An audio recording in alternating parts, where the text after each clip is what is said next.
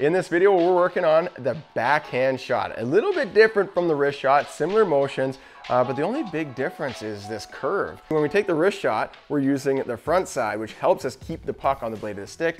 And when you're taking a backhand shot, the curve's going the other direction. It's pretty easy for that puck to slip off. We're gonna work on that, give you guys some tips to improve that backhand shot. We're gonna use some of the similar concepts from the wrist shot in the backhand. We're gonna start by drawing the puck back a little. This gives us time to build power on the puck because the puck is in contact with our blade for longer. Step one, pull the puck back. You can see my hands, they move across my body so that I can pull that puck towards the target. You can also see I'm transferring my weight, right? Another big important tip here is turning that blade so you keep the puck on the blade. You can see where the puck is located, right at the heel. I don't have it near the toe because it would slip off. The curve is in the wrong direction. It's not at the middle because it would slip off. Start with it near the heel, roll that top hand, which will roll the blade. You're gonna keep it trapped in there until you wanna release it. When you wanna release it, so you pull it from the back leg, you see it's lined up with the back leg, you're gonna pull it lined up with the front leg, and then you're gonna open that blade really quickly.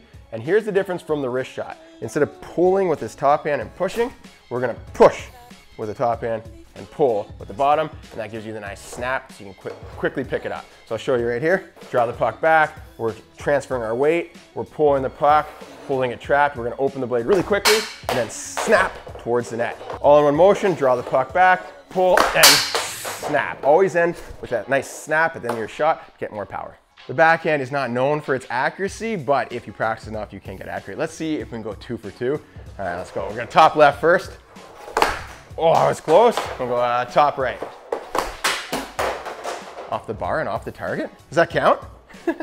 I do want to hit that top left target. Give me one more shot. The key here is really drive with that bottom hand towards your target. Drive up and at him, up and at him. Ready? Oh, snipe.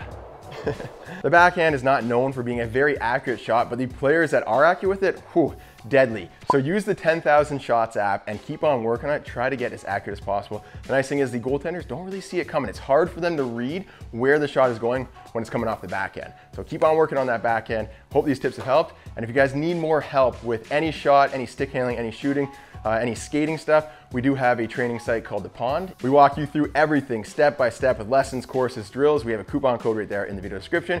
And of course, we have all kinds of free videos right here on YouTube as well. So check out those and help you guys improve your skills. See you next video.